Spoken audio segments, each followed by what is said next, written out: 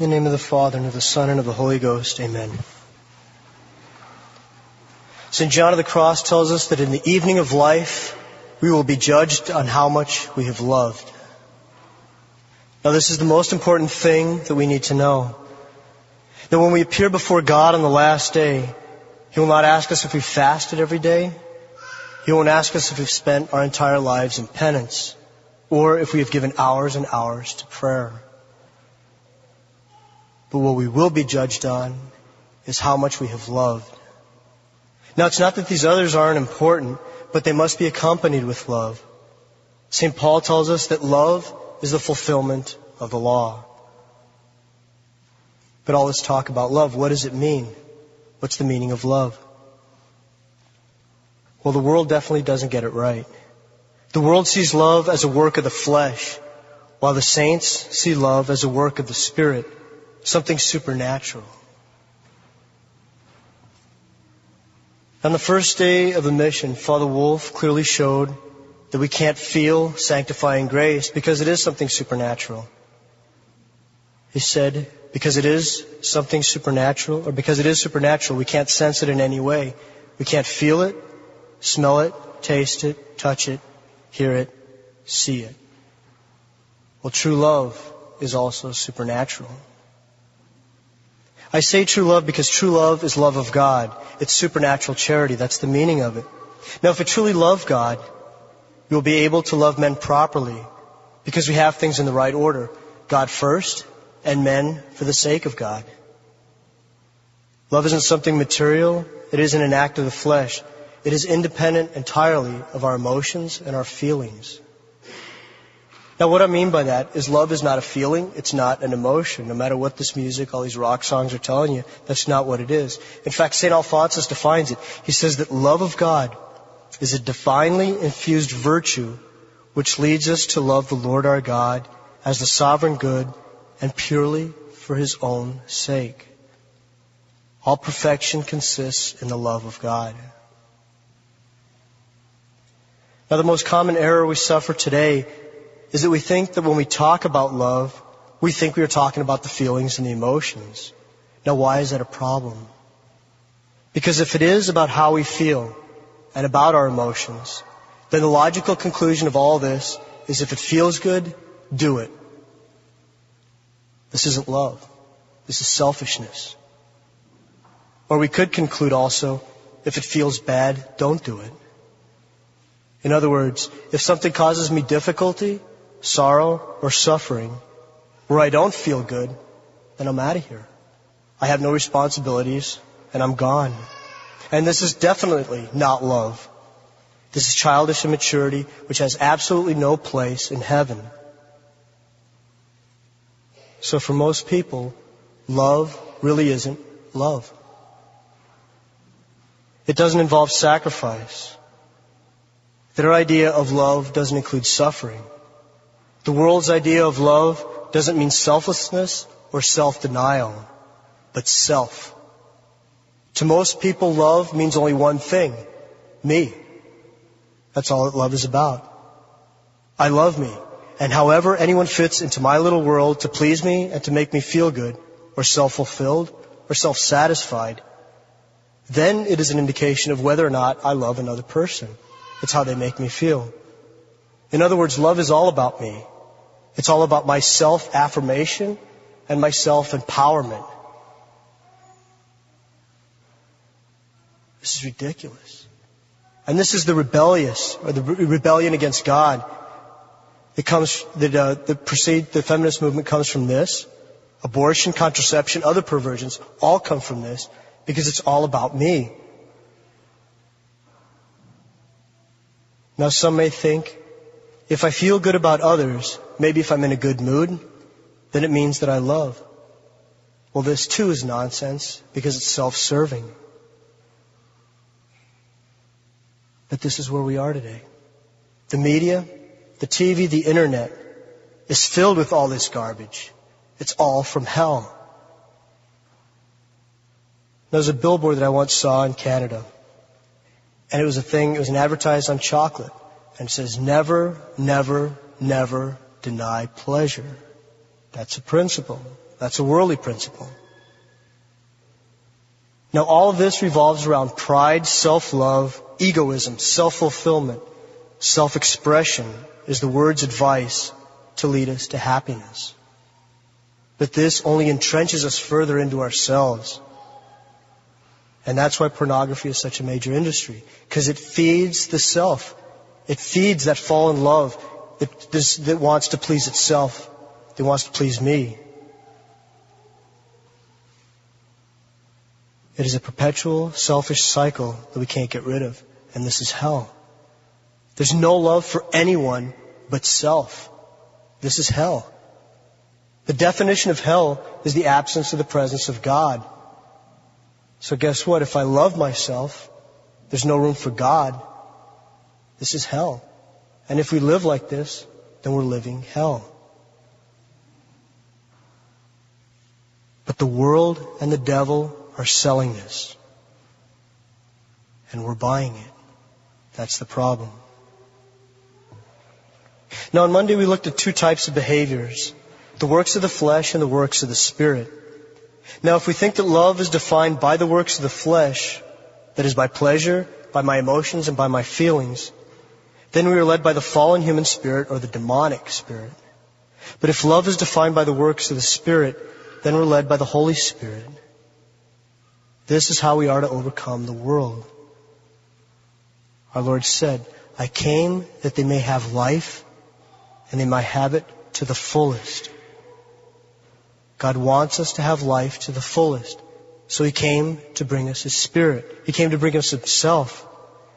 And this is how we are going to survive this great apostasy in the church and this serious moral crisis in the world. It's the only way. Love of God and not love of self. So we have to get serious because we're getting into a serious time now. Now eternal happiness rests in God alone. The world doesn't sell this. In fact, St. Augustine tells us, our hearts are made for Thee, O Lord, and they are restless until they rest in Thee. We're in a fight for our souls. The world wants our soul. The devil wants our soul. But God created this beautiful thing called a soul that we have for us to gain eternal salvation. And the devil, with his anger, with his jealousy, his envy, wants to take that soul from us and bring it to hell with him. And so we are in a fight for our soul. And the world is not a friendly place for this fight. Now the works of the flesh, the world, the devil, and our fallen human nature are our enemies. But God, our Blessed Mother, the saints, the angels, they are our friends and they love us.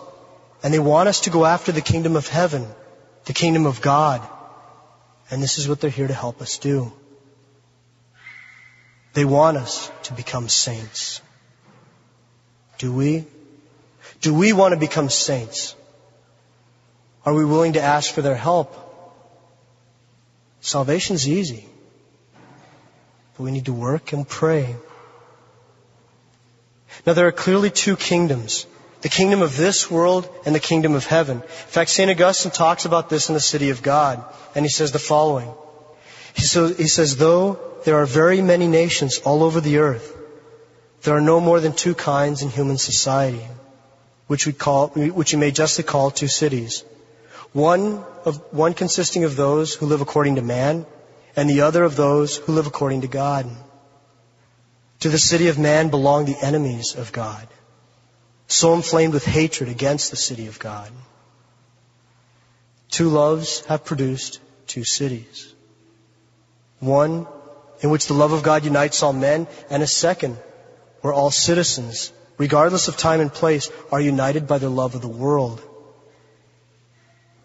The first, love of God to the point of self-contempt. Or the second, love of self, carried to the contempt of God, love of flesh or love of the Spirit. In any case, they're distinguished by love. Love is the root. Now we all seek God and we all seek love. But Proverbs tell us one thing. God is love. A very easy equation. God is love. So how we answer the following question will indicate what kingdom we want to serve. The city of the world or the city of God? So here's the question. Which one truly knows how to love? The devil, the world, fallen human nature? Who truly knows how to love? Who truly knows how to love? No greater love does any man have than to give his life for his friends. No greater love does any man have than to give his life for his friends. Who truly knows how to love? Who truly knows how to love? This image of our Lord crucified renders all definitions of love wordless. They're completely useless when we look at the definition of love by our Lord's sacrifice. This is love. And this is how we will be victorious in the coming persecution. This is how we will survive, through love. But it begins with love of God.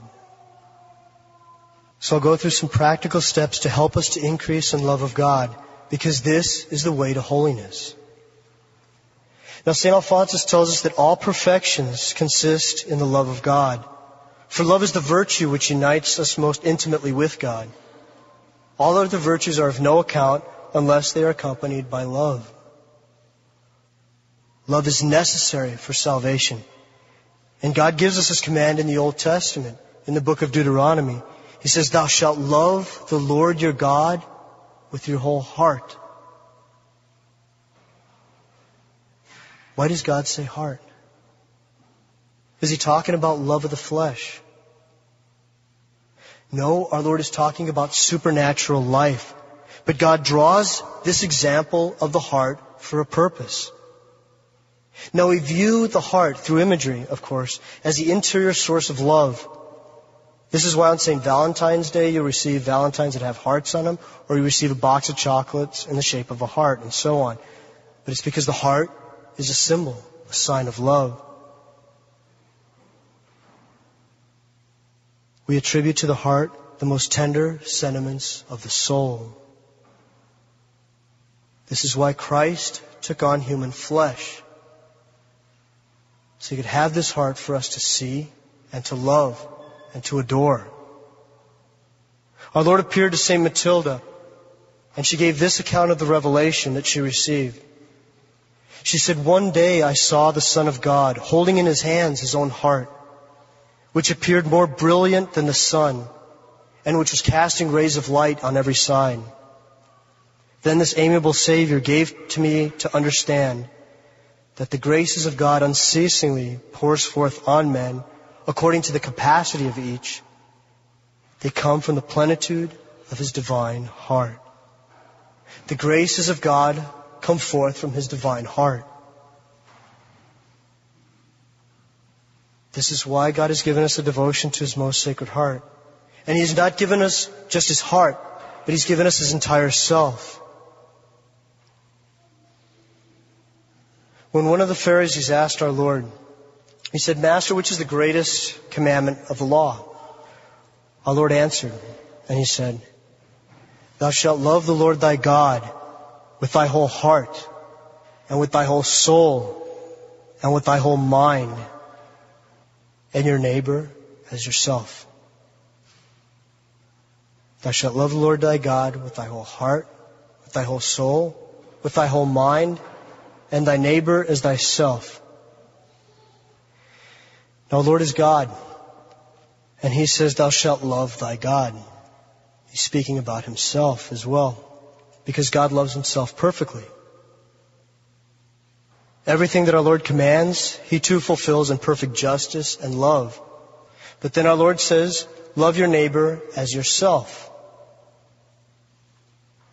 So if our Lord loves His neighbor as Himself, and He's God, does that mean that He loves us as He loves God? Now, of course, you think, well, that's pretty crazy, Father.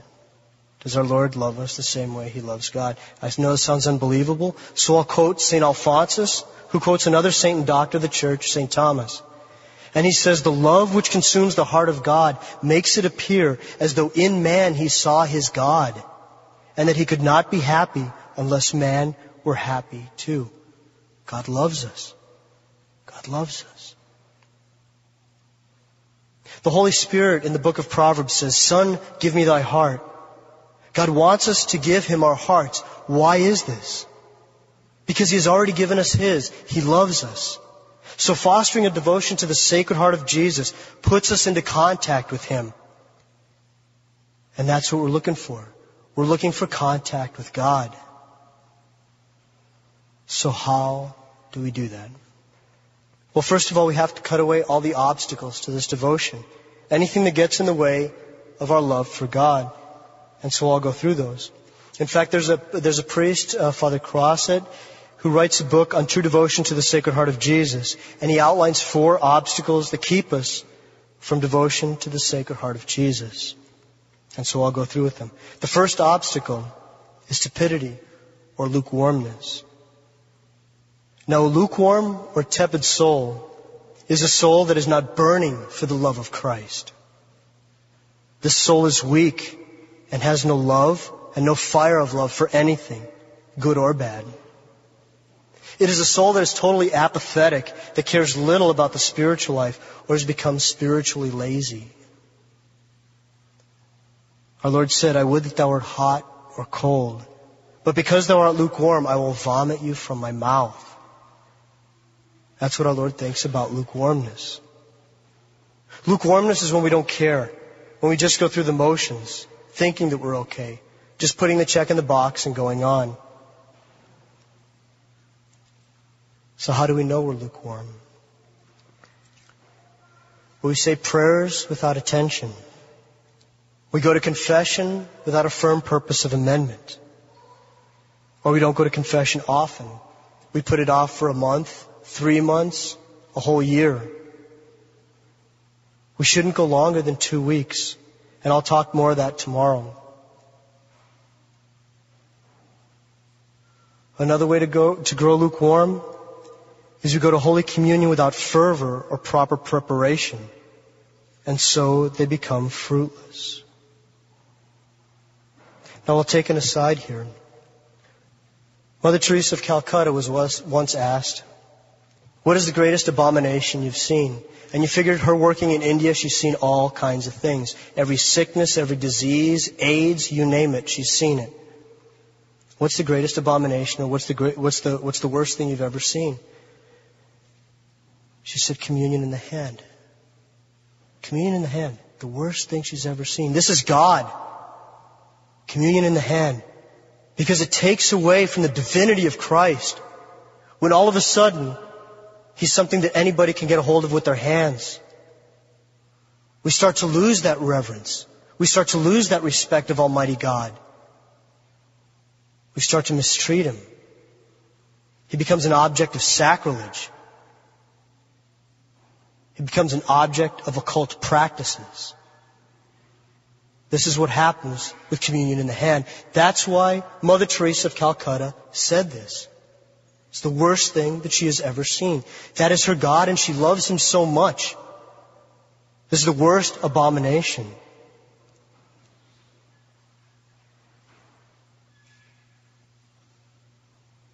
Now we go to Holy Communion without fervor or proper preparation.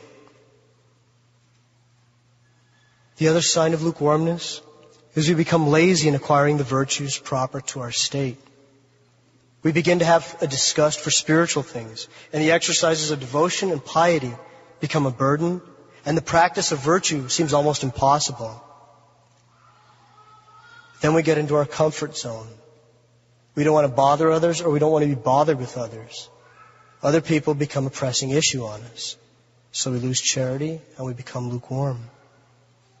Sermons on the spiritual life start to become uncomfortable and even annoy us to the point of questioning the messenger and even questioning divine truth. A tepid soul has no fire for our Lord, and so this soul is in a state of blindness. This blindness causes us to remain in our venial sins for many, many years because we don't have the courage or the will to fight them. And so we begin to excuse our faults. This is stupidity or lukewarmness, and it leads to self-love. And so we come to our second obstacle, self-love. Now, self-love is the most powerful motive not to love God. And it puts on 100 reasons why it shouldn't strive for holiness. We make up all kinds of excuses why we don't make that commitment that we want to make. We make those excuses of why we're not holding up our sacrifices during Lent. Okay, I can do this once, it's no big deal. I'll get back on my sacrifices tomorrow. We make up excuses. We do what we want to. Often we try to serve ourselves and God at the same time. Now, why is this a problem? Why serving God and ourselves at the same time? How can that be a problem? Well, because we can only commit ourselves really to one, either to God or ourselves. We can't serve two masters. Our Lord told us that. Because we'll begin to neglect one. Our Lord said you can't serve two masters. He said this because we fall into a situation where it becomes easier to please ourselves. That's just our fallen human nature. So when we're trying to do both, we end up pleasing ourselves and we end up avoiding doing the things that give honor and glory to God. We lose that edge of holiness and that desire to become saints.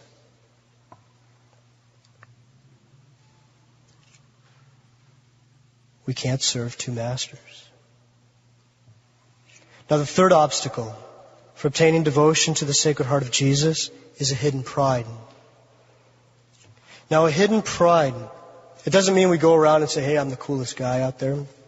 But what hidden pride is we do things to be seen by others. Even humility itself can be a source of pride if we do, I want to make sure everybody sees me as humble. We do things to be seen by others so that others may think well of us, rather than doing things for the honor and glory of God. It's very simple. We put a supernatural object in front of us to take away that hidden pride. But that hidden pride, we know we have it if we begin to look at just the faults in others. We're always looking at the faults of others. We start criticizing, and we never look at their good qualities. That's a sign that we have hidden pride. Another sign that we have hidden pride is we're always looking at the good in ourselves as having come from us. In other words, if I do something good, it's because of me. And I must have that just of myself because I'm me. No, it's because God gave you that gift. That's why we can do these things. Because God loves us and He created us that way.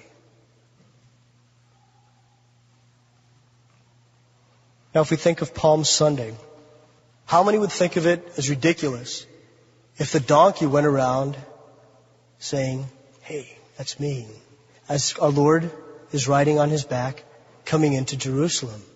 Hey, I'm cool. It's not about the donkey.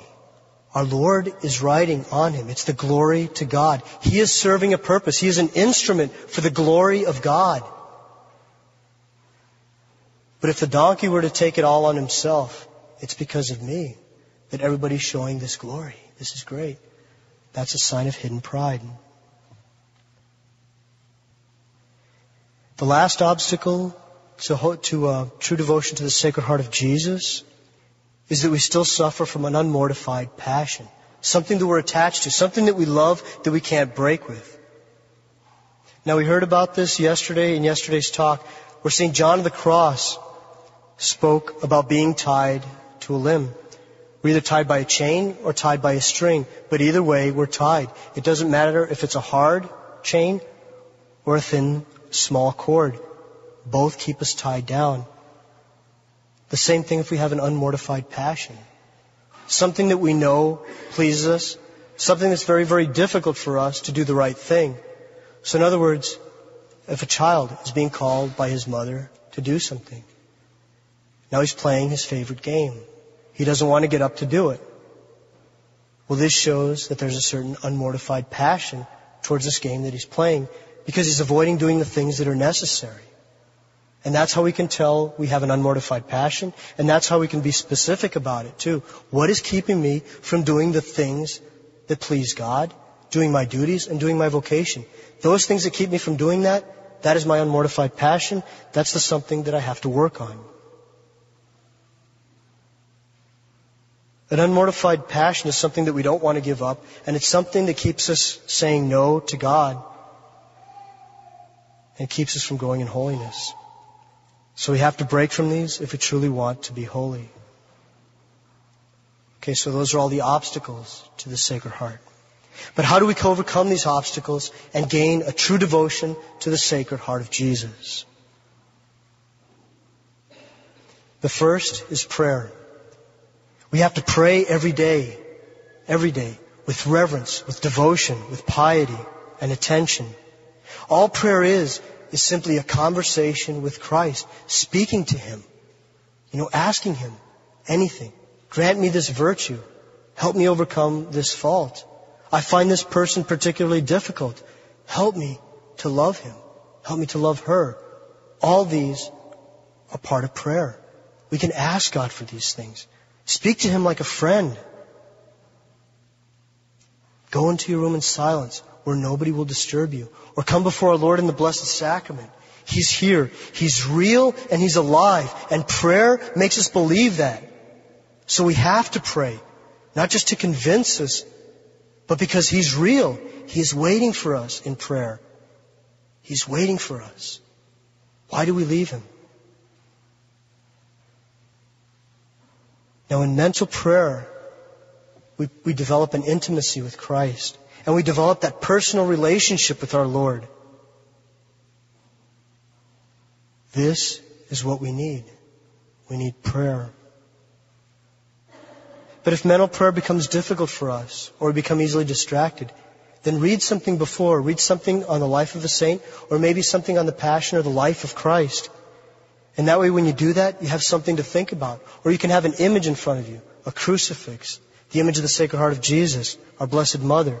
These will all help you pray.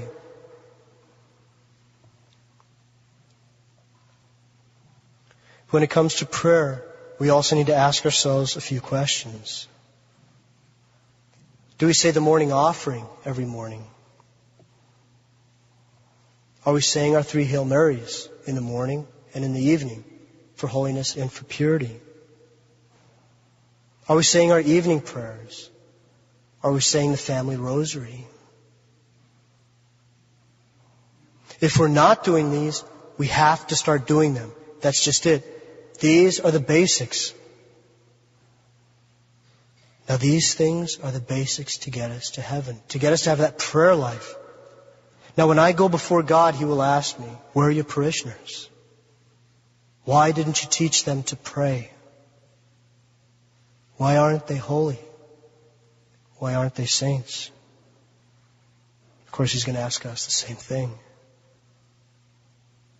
We all have to pray. We have to be holy. We have to become saints. It's easy to get to heaven. God is just looking for an excuse to get us there. And that excuse can be prayer. St. Alphonsus tells us that he who prays will be saved, and he who does not pray will not be saved. It's that simple.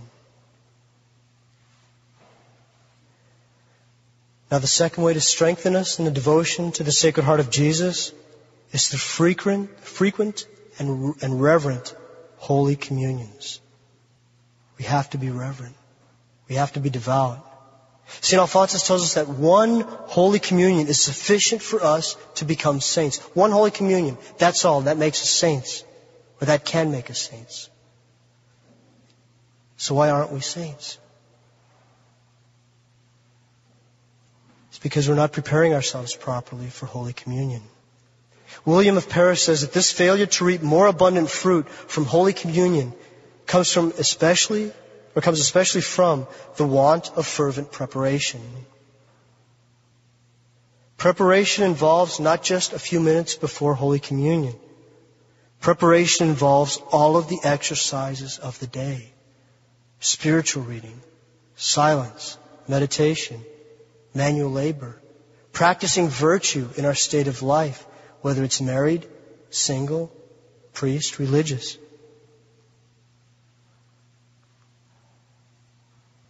The preparation also involves arriving early before Mass. Coming early, kneeling down reverently. We set our intention for Mass, and then we begin to think about how much God loves us in the Blessed Sacrament. How He died for me. And who it is that I am about to receive. But we need to get to Mass early for this. We should also be doing a proper Thanksgiving afterwards. This unites us to our Lord. Now, of course, your vocations always come first, so it's difficult with the children. Well, God sees that, and God sees that you're making the efforts and the willful desire to do that. Well, you can offer even that up. I'm not able to make this proper preparation because I have to tend to my children. Well, God has given you those children. They're a gift. And so your preparation will be in taking care of those children, and you can offer that up as your preparation. Now, Holy Communion is such a beautiful thing. We have lost it with the lack of liturgy that we see out there, the lack of holiness and the lack of reverence. But it's not because of anything lacking in Holy Communion. It's something lacking in our understanding. So I'll read a part of the life of St. Teresa, the Child Jesus, about the time that she received her first Holy Communion.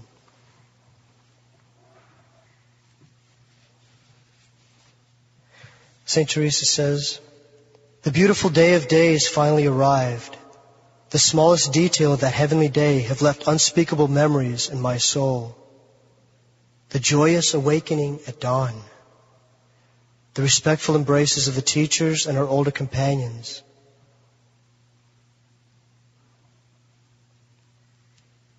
There are certain things that lose their perfume as soon as they're exposed to air," she says. "There are deep spiritual thoughts which cannot be expressed in human language without losing their intimate and heavenly meaning. They are similar to the white stone that I will give to him who conquers, with the name written on the stone which no one knows except him who receives it." Ah, how sweet was that first kiss of Jesus. It was a kiss of love. I felt that I was loved, and I said, "I love you, and I give myself to you forever." There were no demands made, no struggles, no sacrifices. For a long time now, Jesus and poor little Therese looked at and understood each other. That day it was no longer simply a look, it was a fusion. They were no longer two. Therese had vanished as a drop of water is lost in the immensity of the ocean. And Jesus alone remained. He was the Master, the King. She had a tremendous experience of First Holy Communion because she loved God so much and she'd been preparing herself for so long. Well, we can have these if we prepare ourselves with the love of God. The third way to grow in devotion to the Sacred Heart of Jesus is by frequent visits to the Blessed Sacrament. Make them often. If we can't come to our Lord in the Holy Eucharist, then make a spiritual communion. You can do these at home, and it's very simple. Just put your own words to it, and the way you can do it is just saying something like, "Lord, I cannot receive you sacramentally, but I ask that you enter into my soul spiritually." That's all. And then sit in quiet meditation as our Lord comes into your soul spiritually. The saints used to do this. St. Mary Magdalene de Pazzi used to do this hundreds of times a day so that she would grow in holiness, and she had a great love for God, and this only fueled that love for Christ.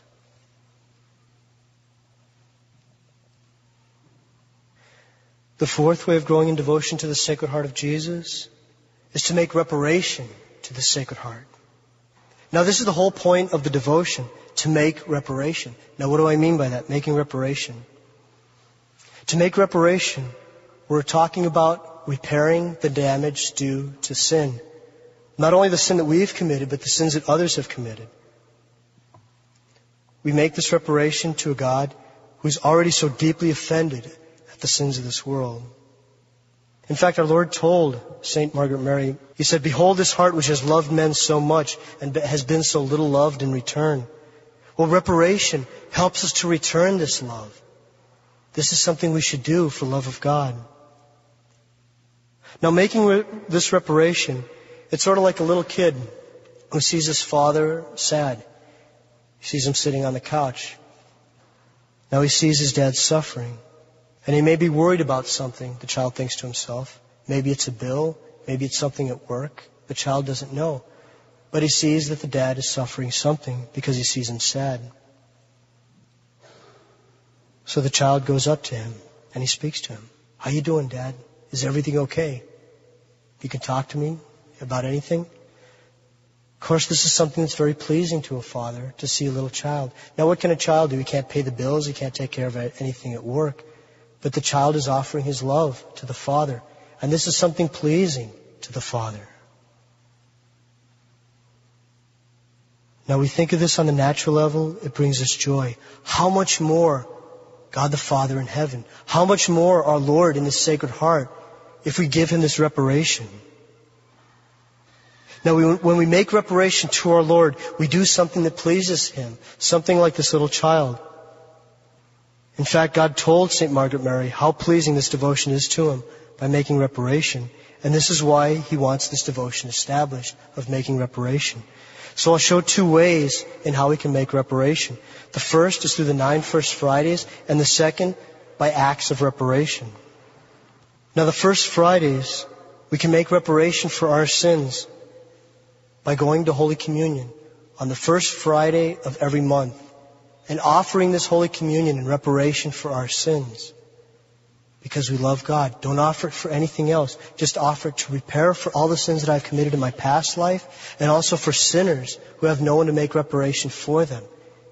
And this will be pleasing to our Lord. Now, why did our Lord choose Fridays for this day of reparation? It's because our Lord died on this day. And this devotion of First Fridays, of making reparation to the Sacred Heart of Jesus, is united with His Passion, because this is the day that He redeemed us. And so when we do this, we do something little to alleviate the sufferings of Christ. Now, the second form of reparation is simply by making small acts of reparation. What do I mean by that? Now, what I mean by acts of reparation is we do things to make up for our sins and the sins of others. For example, if I commit often sins of gossip or sins of detraction, which I know are offensive to God, and I have sorrow for them, that I can take the opportunity of when I suffer an injustice from someone, or someone speaking bad about me, I can offer this up in silence as reparation for these sins, and not attempt to defend myself. And we can offer it up to our Lord, saying, I know what it's like to be falsely accused, and I unite this to make reparation for anyone who has betrayed you, and for myself, who have betrayed you many times by sin. And in that way you can make reparation for this. This is a small act. But it doesn't have to just include our sins. It can include the sins of others. Now, many of us think, well, I have so many sins to make reparation for. Why can't I just offer them for mine? Well, if we offer them up for somebody else, then we participate also in the sanctification of man, in the redemption of man. That's what our Lord did. When He died on Good Friday, He died for us. He didn't need it for Himself. He died for us. And so when we make reparation for this, we're doing reparation for others. We're participating in this passion of Christ because we're offering reparation for sinners.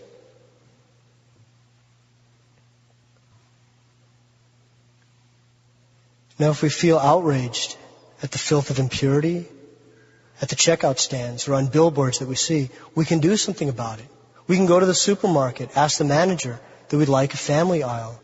Show them your receipts. Now, I know sometimes it might be embarrassing, what are people going to think about? Who cares? That's human respect. Offer that up in reparation for all the sins of pride. And that way you can make reparation for any passages of impurity by doing this type of reparation. And this way you're helping not only yourself, your family, but also others who would like a line the same way. But you can take this, and this is something that is of redemptive value against sins of impurity. If we hear someone blaspheme, we can admonish him if possible, and then make reparation on our own, such as saying the divine praises. Blessed be God, blessed be His holy name. We can make the divine praises and offer up reparation for this sin. We can also add some penance if we want. Now, all of this gives us a living awareness of the presence of God, and it helps us to think often of the passion of Christ because we're having some little participation in this life. Now, what it does is it takes our minds off of ourselves because we're constantly doing reparation for sins. And so all of a sudden we're thinking about Christ and our minds are off of ourselves. And so we start losing that idea of me. And we realize it's not all about me, it's all about God. That's what reparation helps us do. So it's an exercise, but it's an exercise in holiness. And the last way to grow in a true devotion to the Sacred Heart of Jesus is through a tender devotion to our Blessed Mother. Now this is very important because our Lord came into the world through Mary. The flesh of His heart is the same flesh as Mary's. So if we have devotion to Our Lady's heart, if we have a devotion to her, then we'll have a devotion to the Sacred Heart of Jesus because we'll perfectly honor Him. Now to have a true and tender devotion to our Blessed Mother, we have to first of all avoid all sin, all mortal sins and deliberate venial sins, and we have to work on our imperfections. St. Joseph Cafasso says, "Most of all, I urge you not to displease Our Lady. Now there's only one thing that displeases her, and that's sin. If a good son or daughter knows that something causes his mother displeasure, he doesn't do it. For he reasons thus, I know that my mother does not look with favor on this. I know it offends her. I know it causes her displeasure. I know it disgusts her, and therefore I will not do it." True devotion consists in imitating Mary's virtues. Pope Pius XII says, "Do not forget that in order for devotion to Our Lady to be recognized as true and solid, and therefore productive of precious fruit and abundant grace, one must nourish it by imitating the life of her that He wants to honor." How do we do that? How do we learn about the virtues of Mary? Well, this is where spiritual reading on Our Lady is so important. It's vital. We can read on devotion to Our Lady by Father Stefano Manelli, The City of God by Mother Mary of Agreda, True Devotion to Mary by St. Louis de Montfort. Bishop Sheen also writes a book called The World's First Love about our Blessed Mother. And also good books on true apparitions of Mary. Lourdes, Fatima, Guadalupe, Knock. Not the false ones. Bayside, Medjugorje, any of those. But let's look at the true ones. We need to start with Fatima, because here we have a foundation for the devotion to Mary. These are for everyone, and they're not optional. Our Lady requested these, so we should treat it as a command. Remember, Mary never forces us, but she knows absolutely what is best for us. She loves us. She's our mother. Our Lady of Fatima made these requests of us as a means of protection and salvation in these wicked times. She made these 5 following requests. She asked us to do penance and reparation for our own sins and the sins of others who don't pray for themselves. Now, we already spoke of reparation to the Sacred Heart of Jesus. We can do the same for the Immaculate Heart of Mary. But we should be doing some type of penance every day, learning how to say no to ourselves, but also for this intention. It can be something as simple as putting a pebble in our shoe, not putting salad dressing on our salad, spicing up our food, or maybe giving up coffee for a day, whatever, not putting sugar, cream in your coffee. You all know exactly what you like, and you could sacrifice that for one day in offering of reparation. Our Lady also asked us to pray 5 decades of the Rosary every day. And with this, she tied 15 promises that go with the Rosary, and I'll read those off to you. Now, these are 15 promises. Our Lady promises, she doesn't lie. She doesn't go back on any of her promises. She says, "Whoever shall faithfully serve me by the recitation of the Rosary shall receive signal graces. I promise my special protection and the greatest graces to all those who shall recite the Rosary. The Rosary shall be a powerful armor against hell. It will destroy vice, decrease sin, and defeat heresies. I will cause virtue and good works to flourish. I will obtain for souls the abundant mercy of God, I will withdraw the hearts of men from the love of the world and its vanities, and I will lift them up to the desire of eternal things. She also said, the soul which recommends itself to me by recitation of the rosary shall not perish. Whoever shall have a true devotion for the rosary shall not die without the sacraments of the Church. I shall deliver from purgatory those who have been devoted to the rosary. The faithful children of the rosary shall merit a high degree of glory in heaven. You shall obtain all that you ask of me by the recitation of the rosary. I have obtained from my divine Son that all the advocates of the rosary shall have intercessors in heaven, the entire celestial court, during their life and at the hour of their death. And devotion to my rosary is a great sign of predestination. There are many promises that go with the rosary. Our Lady doesn't lie. Then we have to do consecration to the Immaculate Heart of Mary. Now there are many helpful methods. St. Louis de Montfort, St. Maximilian Kolbe. Renew this consecration every morning. And all we need to do to renew it is just say something simple like, I am all thine, all that I have is thine. But it has to be interior. It has to come from the heart. We should wear the brown scapular. He who dies wearing the scapular will not suffer the eternal fires of hell. These are Our Lady's words to St. Simon Stock. This is a promise of Mary. Now there is a story that I've said to a few people. I don't know if I've mentioned in a sermon or not, but I'll say it again. But there was a story of a priest that I know, and he was a chaplain during the Vietnam War, and he was telling me about the importance of the brown scapular. Now he was a Marine, a ground pounder in World War II and in Korea, and then between the two wars he became a priest and a chaplain in the military, in the Marine Corps. Now he was out on an ambush, or actually he wasn't in the ambush, he was on a patrol, and his platoon got ambushed. And one of the guys who got shot was Catholic, and he was lying on the field. Of course, they were still taking fire, but he ran out there. And this man had been shot through the head with what's equivalent to a .50 caliber round. Now, if any of you know what a .50 caliber round is, shot through the head, there's no way, there's absolutely nothing left of a person's head. But he was still alive. He was still speaking. Now, Father McCoy went up to him, heard his confession, and the man died. Now, during this, Father McCoy reached down his shirt to take out the dog tags for identification, and with it, he pulled out a scapular. This is the promise of the scapular.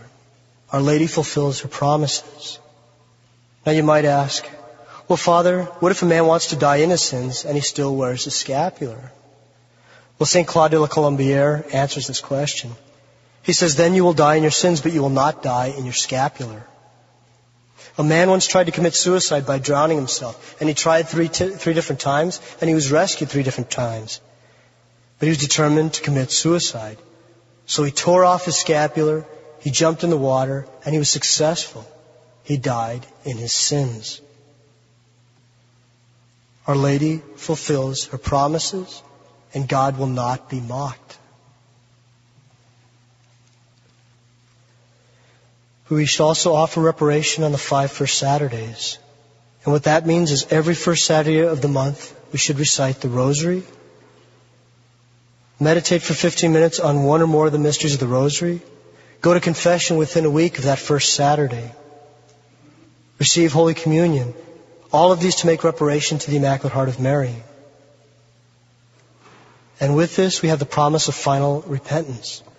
That is, if we fulfill this devotion of first Saturdays, we will not suffer the eternal fires of hell.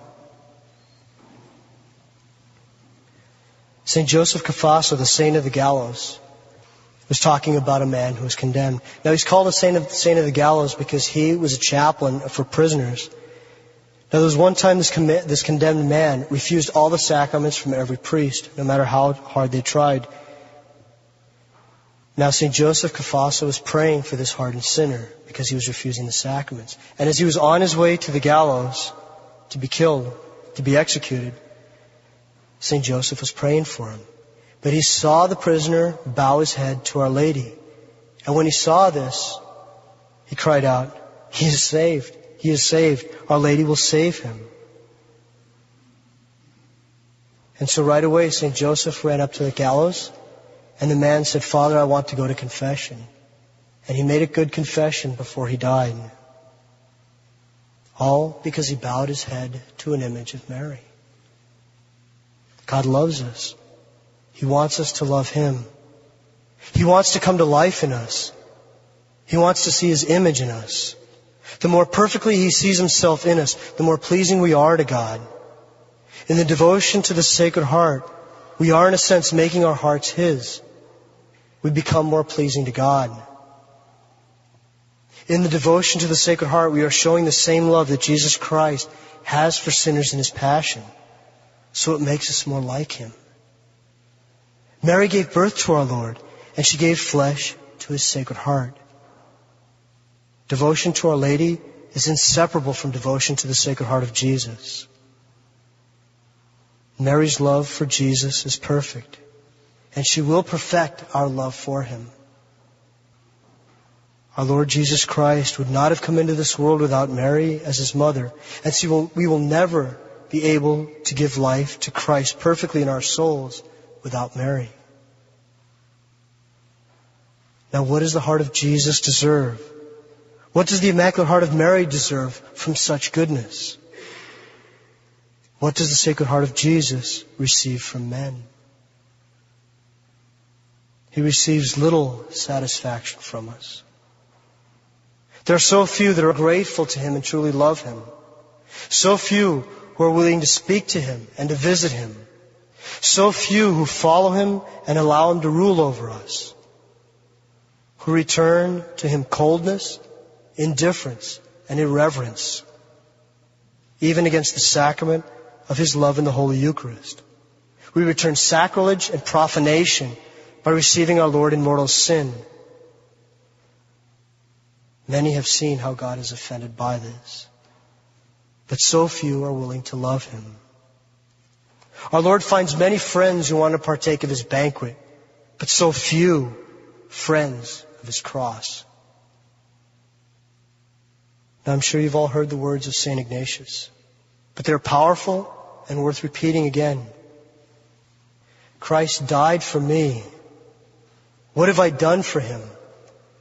What am I doing for Him? What will I do for Him?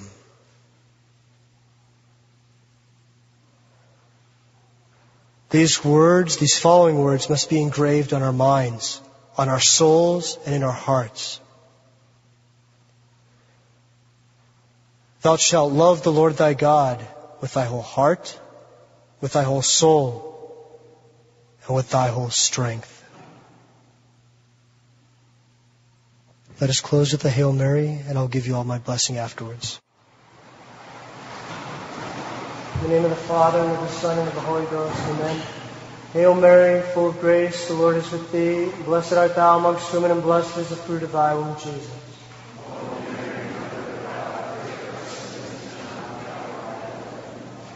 Most Sacred Heart of Jesus, Immaculate Heart of Mary, St. Alphonsus, St. Thomas, St. John of the Cross.